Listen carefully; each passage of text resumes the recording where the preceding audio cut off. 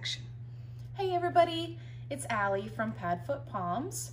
So today we're going to be talking about belly bands. This is an absolute lifesaver if you have a male dog, whether they are neutered or unneutered. A belly band is a huge help as far as taking care of some of that marking behavior. So let's come over here and take a look. So what I've got here is I've got my belly band, right? And it'll have Velcro on either end. Usually, sometimes they have a snap. And then also I've got some cheap maxi pads. Now these are from the Family Dollar. It's $3 for this huge pack of pads. There's no reason to go out and spend a bunch of money. Also, I don't recommend that you get anything bigger than a regular, just because the pads have a tendency to be really thick, and then it can mess up your measurements as far as the wrap actually fitting around your dog. So that's something to take into account.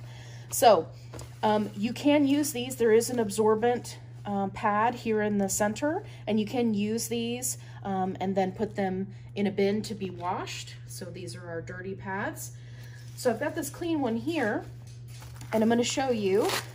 Just take your sanitary pad out.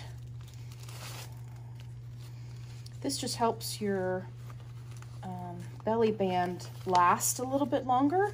And you just kind of pull the sides up and fit it down. Make sure it's got a good stick. You don't want your dog's hair to be getting, stuck to the pad. That's not comfortable. And then we'll see if Gooby will let us change a pad. Hey, Gooby. You want to back up so they can see you? Hey, good boy.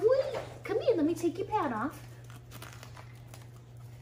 So the key to really everybody. Make sure I get his hair in it. Okay. So now this pad is dirty, and what I do is just reseal and put it in the bin.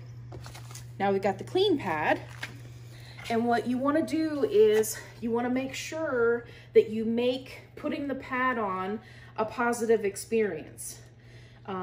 So you want to be very careful not to get their hair stuck in the Velcro, right? Nobody wants their hair pulled on all day.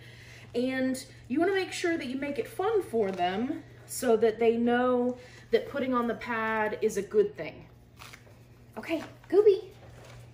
Gooby. Okay, hey, excuse me. Gooby. Hi, Gooby. Gooby, come here. Good boy. Yeah, let's put your wrap on. Okay. So I'm gonna really, Jade, so I'm gonna slide it underneath, and then I like to pull his tail out of the way. And you want it to be, Jade, stop. You want it to be a comfortable fit, but you don't want it to be super tight. So I've actually got it a little too loose right now. Hey, you're a good boy. Yeah, okay, let's go a little bit tighter. Yeah, there you go. Look at that good boy. He's a good boy. Put his wrap on. Yeah. Everybody's good except for Jade. Okay, so as you can see, we made it a positive experience. If I had some smaller treats on hand, you could give them a treat. It's really about making it fun for them so that taking the wrap on and off it's part of your daily routine, but it's also exciting. The other thing that you want to take into account is you want to make sure that your dog is clean underneath, right? So if you need to take a pet wipe and kind of wipe them down, do not leave the wrap on when they are not being supervised. So if you're going to leave the house, then they need to be in a pen or a crate or a bathroom, or whatever your containment method is, so that you can then take the wrap off. You also want to give them days where they go without wearing the wrap, right? You don't want them to end up with sores underneath, especially in that hip joint area.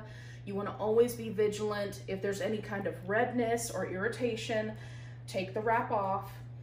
And additionally, just because that sanitary pad buys you some extra time does not mean that you should leave that wrap on them you know, for 12 plus hours all day long and not take it off.